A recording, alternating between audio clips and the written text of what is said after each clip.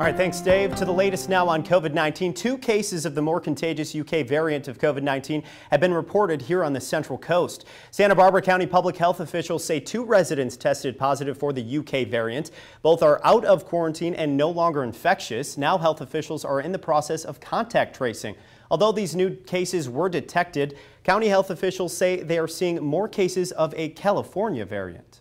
And the California version also has an advantage that we are slowly finding out. It's not quite as fast as the UK, but it's faster than the wild type.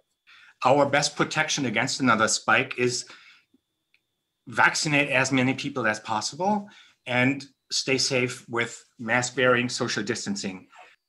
State health officials report 265 cases of the UK variant. Health experts say the symptoms for the UK variant do not change, and they say the vaccine protects against these variants.